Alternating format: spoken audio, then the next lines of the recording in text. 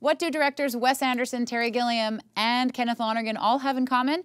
A 19-year-old actor who you might not have heard of yet, but you will soon. His name is Lucas Hedges. He is an incredible talent, and he's sitting with me here today.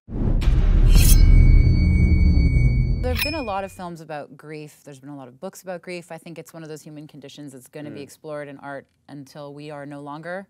What do you think makes Manchester by the Sea a unique experience?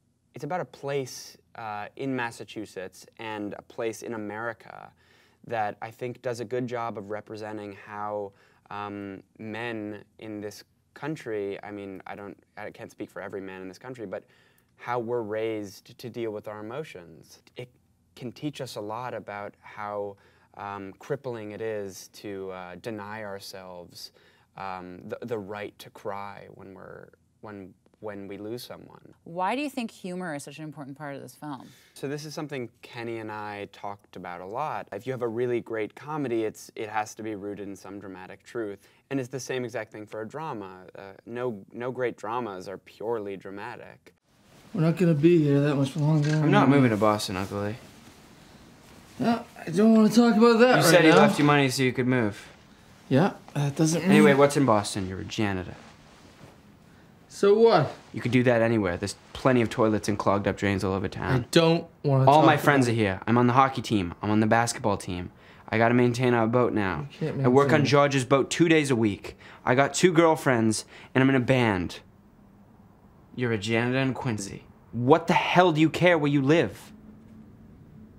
What were some things about the experience of working with him that were unique for you? I've tried to put it into words what Kenny gave me on this film, and I find it difficult only because it's hard to describe how much he was there for me and how in between every single take it was almost as though like he was going through the character's journey with me and for me and as just to support me. I never for a single second felt left behind by him, and I feel that I felt that way about directors. I feel that some directors are just waiting to finish the scene so they can move on and don't really feel like protecting their actors' performances.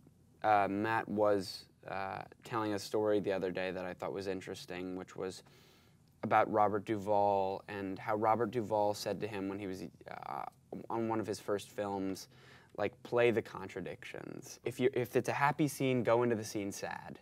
Like, walk into the room sad so that you have a place to go.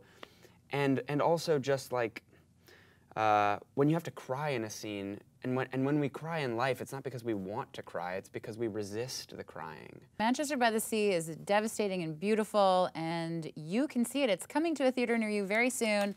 For more of Lucas Hedges, please keep coming back to uprocks.com and FANDEMONIUM.